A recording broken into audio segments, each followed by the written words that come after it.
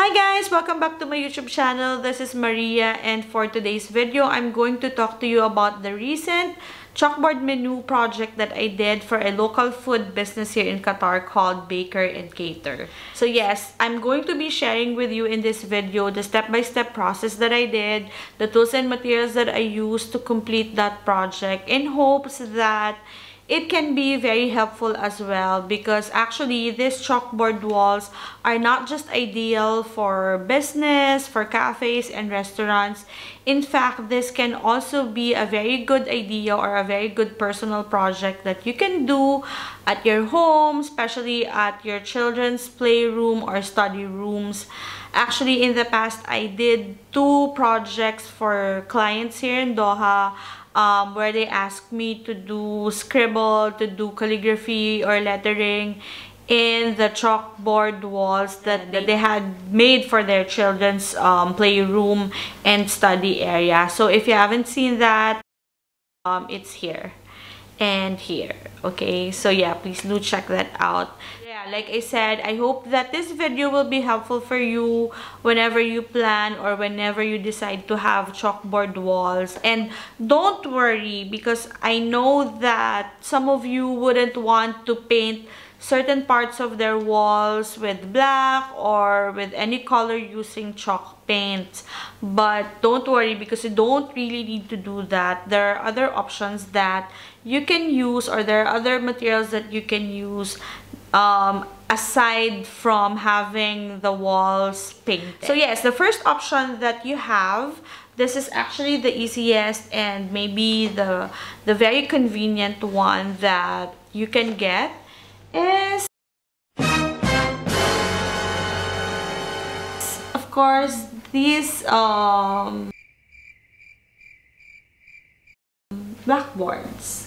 Okay, these chalkboards. These are actually available anywhere. I'm sure if you're not from around here, if you're elsewhere from Philippines, you can get this in your local art store. And I got mine actually in Raunak. And there are other shops who sell this as well. It comes in different sizes. Yeah, it's very easy. You get this and you can just hang it into your wall, or you can give that to your children directly, or you can put them at the level where your children can reach it.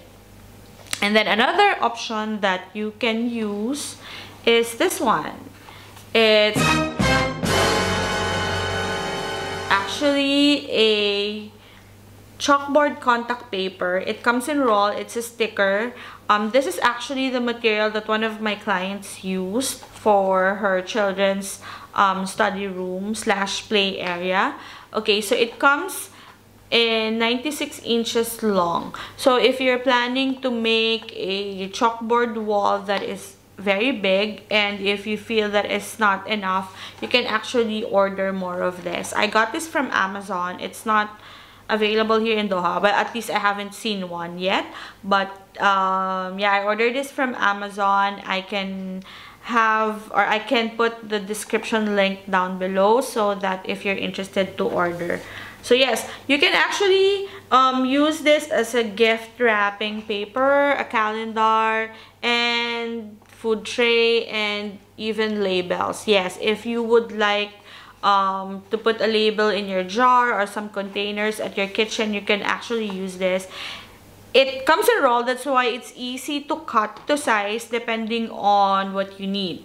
And this is also very convenient, because at least you can easily like peel it off if you would like to redecorate, or if you would like to remove the chalkboard wall already. So it's very easy and convenient. So yes, going back to the chalkboard menu project that I did for Baker and Cater, yes, please keep on watching, because I'm going to share with you now the tools and the materials that I used, and then the process video. Stay tuned!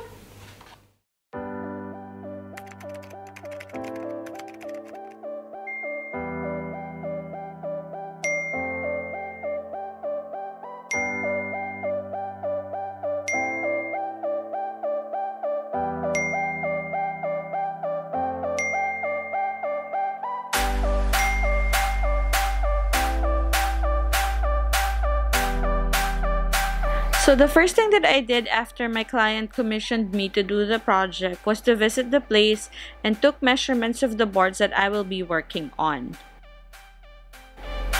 Then I cut out a tracing paper following the board sizes and drew the design or the layout I was going for. For this project, I didn't include the text that needs to be on the board because my client had few changes on the menu, so I decided to just freehand them directly onto the boards.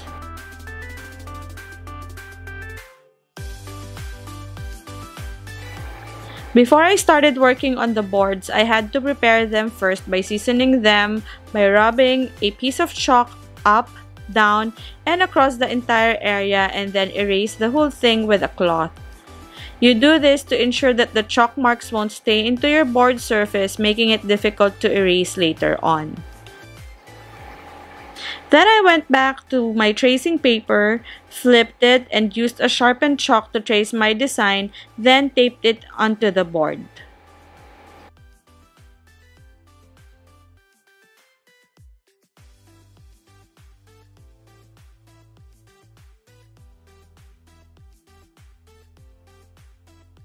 Using a pencil, I went ahead and traced my design to have them transferred into the board as my guide for inking.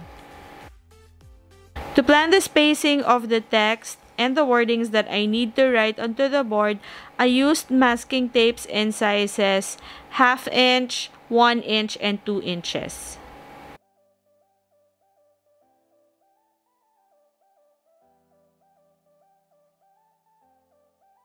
And finally, I started inking my design using the chalk markers from brands Edding, VERSACHALK, and BISTRO.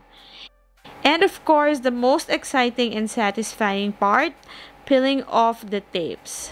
And there it goes! 2 boards finally done.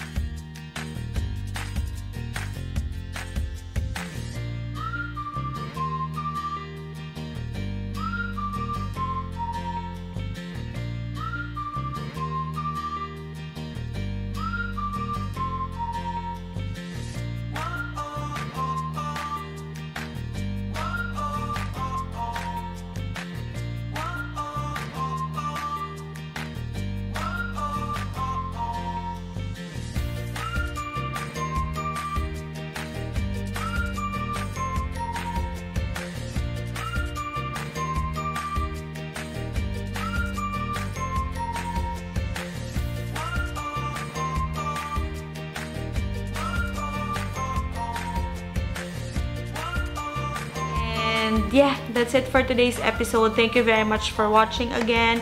Please don't forget to like and share this video. And yes, please do subscribe if you haven't already. And don't forget to hit the bell button below so that you will always be notified every time I upload a new video. Thank you very much for watching. Again, this has been Maria. And don't forget, always do more of what makes you happy. Bye, guys! For today's video, I'm going to share with you about the... I'm going to talk to you.